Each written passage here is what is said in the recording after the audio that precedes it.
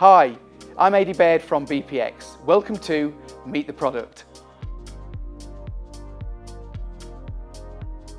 Welcome to the BPX series of short videos.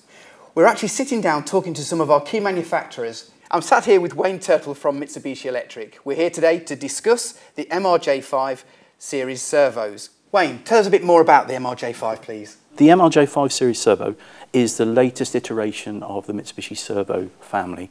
It's going to be working alongside the MRJ4 series servo, but we've just moved on to a different control philosophy on how we control the servos. Predominantly it's going to be looking at packaging machines, anything that you want to accurately move into position, or you want to do accurate torque control or accurate speed control. So where are these products used, and what industrial applications are they best suited for? Well, typically the MRJ5 series can be used anywhere where you need to do positioning or accurate position control. Okay. They can be on packaging machines, and they could be on press applications, really the whole gamut of the industrial automation market, really. Wayne, please explain some of the key features of the MRJ5 series servos. Well, we've moved away from the traditional SSC net control on the MRJ5 series, and we've moved over to a thing called TSN, which is time-sensitive network, which is one actual network to control many things. So you can have multi-protocols going down the same cables, but they all work on the same cable. So you can now have a mixture of deterministic, non-deterministic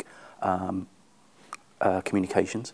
And you can also have a mix of traditional and non-traditional automation products. So now you can have bar scanners on here and that sort of thing, card readers, that sort of thing, really.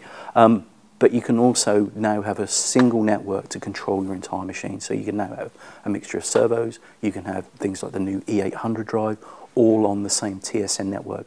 Whereas before, you might have to have a servo network and then a field bus network. So now it's all goes down the same cable. Is the TSN network exclusive to Mitsubishi Electric? No, it's an open protocol. Okay. So third-party vendors can apply, and they can actually add their devices to the TSN network. It's exactly the same as CC-Link network, where you can actually apply to join the CC-Link partnership and put your products on that network. It's exactly the same as TSN. Why would you use the MRJ5 series servos over the existing ranges already with Mitsubishi Electric? Well, the J5 has the TSN network, which is a single network to cover servos and your other automation products that are on the network. We also have an additional 24 different types of motor now with the J5, which is a lot more than we had with the other series. So we can give you an interim size. So instead of having a 1 kilowatt, 1.5 or 2, then we can offer a 1.75 or a 1.2, giving us more flexibility in what we do and also saving the customer money by not having to go for a bigger motor.